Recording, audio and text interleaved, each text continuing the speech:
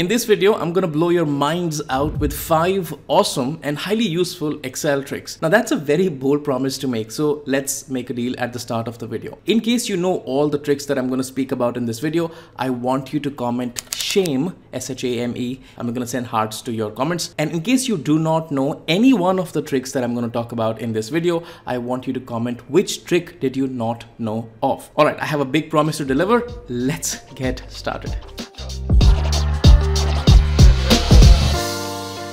All right, trick number 1 is auto filter or filter by selection. Now in Excel, you have the ability of applying the filter by selecting a cell, but that's not pretty much evident on the screen. You have to go back to the settings of Excel and activate that little shortcut. So what do? You go over to your quick access toolbar. You can find it up on the top. You're going to see this drop down right here. In that, you're going to go and activate more commands. In that box right here, you see popular commands, but I'm not interested in that.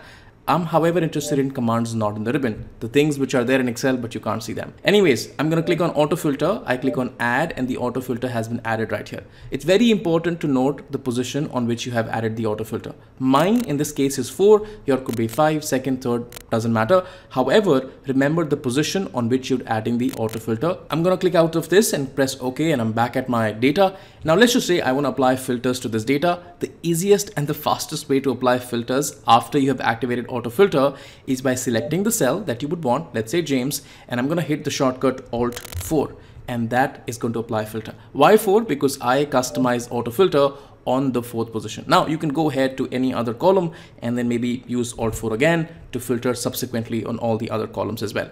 Now this is auto filter in its vanilla format. In case you want to take a look at a couple of more interesting tricks on auto filter, I have done another video which you can watch after watching the full video till the end and take a look at more interesting tricks around auto filter. Next mind-blowing trick, dynamic ranges. This is an absolute killer. Take a look. So here I have some names and some months right here and some random numbers in between that. And I perhaps want to take a total right here in the columns and here in the rows as well. So how do we do that? I'm going to maybe select all of this data, 1 row extra for the totals at the bottom, 1 row extra for the totals on the right. I'm going to press the shortcut Alt is equals to. That's not the trick.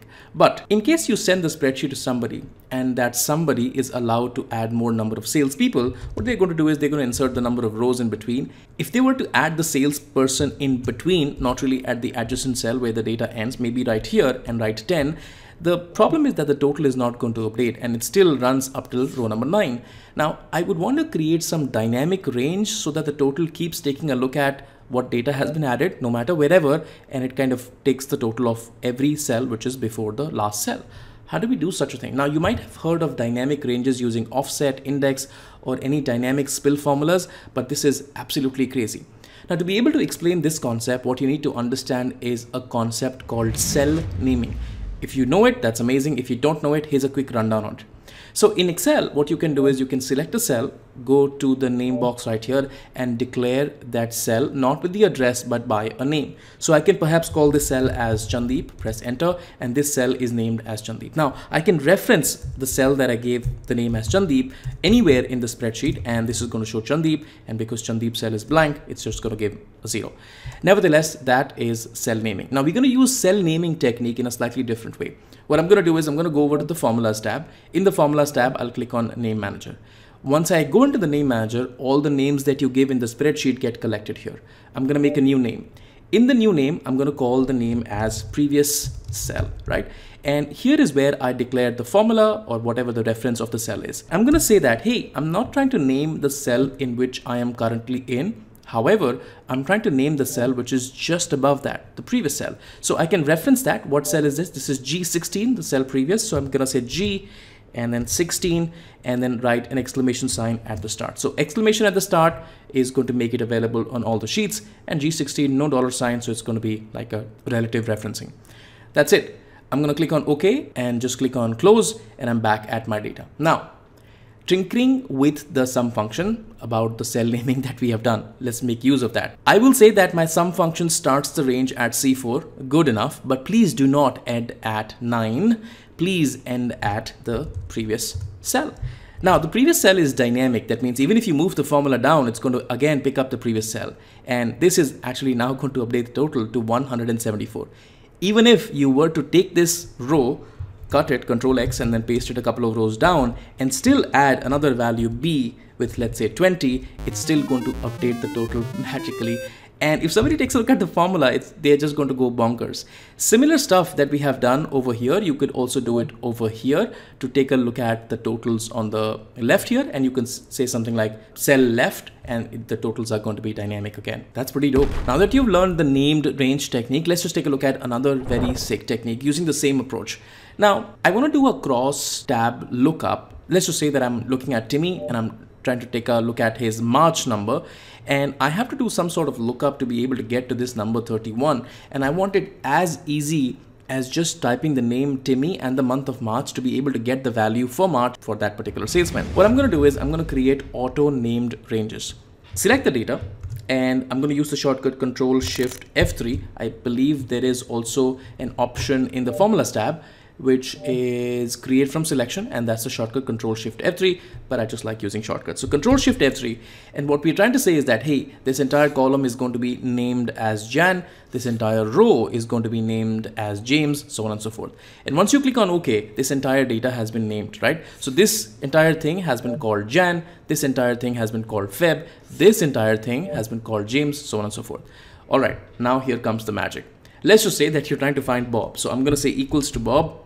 That's the name range, give a space, and then I'm going to say, hey, I want the data for, let's say, the month of April. So APR, press enter. Because of that space, it's just going to fetch the intersecting value. Press enter, and that's your 21 that you want to find. That's pretty dope again.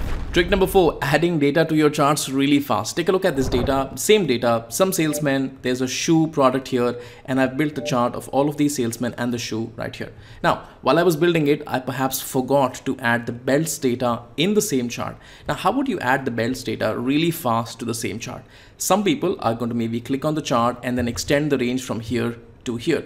But let's just say I'm being absolutely cruel here. I'm going to add a column in between. I'm just going to call these as notes, which you can't really move. And these are some random notes of my cruelty that I'm showing right here. So how do you add the bells to the chart? You're going to love the shortcut because you use the shortcut day in and out. Take a look. I'm gonna maybe select the entire range right here and press Ctrl C to copy that. I'm gonna select the chart and literally just press Ctrl V to paste the data in the chart, and the data gets added.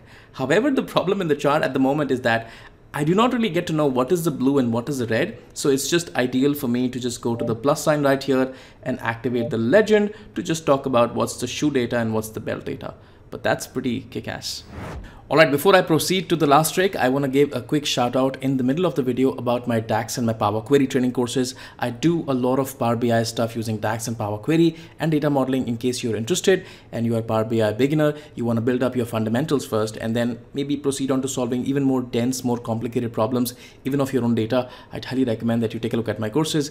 It's going to be super awesome. Alright, let's just move on to trick number 5. Trick number 5, format your charts really fast. Now you're going to find yourself in situations where you have to make a presentation and all the charts look spick and span and they should all match the formatting, the corporate formatting that you have. So let's just say that I spent some time to format this chart. I've changed the colors, I've changed the labels, made it look a certain way, and this is what I would want all my charts to look like. But the next time I get a new data, pretty much similar, I select the data, use the shortcut Alt F1 to make another chart. The chart looks something like this. At the moment, the chart's formatting is nowhere close to the format that I would want, and I have to spend all the 5-7 minutes to format the second chart, then format the third chart, so on and so forth. I know, I understand the pain, but here is what you're going to do. So I'm going to select on the chart and I'm going to press the shortcut Ctrl C. No, I'm not going to press Ctrl V. However, I'm going to press the shortcut Alt ES, the shortcut to do paste special. If you don't know the shortcut, you can go over to the home tab, paste and paste special. And guess what? Paste special also works on the charts. This time I'm going to say, hey, I only want to paste the formats. And this is pretty amazing. The formats get pasted. Alright, that's been it. Now it's your turn. Do I get a shame, or did you not know any of the tricks and you wanna maybe comment out which tricks did you not know of? Please comment. I'm very interested to know. In the end, I'd like to leave you with another very interesting video that I have done on pivot table tricks, and you're going to find that phenomenally helpful of the very interesting pivot table tricks that I'm discussing. You're going to find it somewhere on the screen. Please click on that and go watch that video as well. Thanks so much for sticking all around, and I'll catch you again in the pivot table tricks video.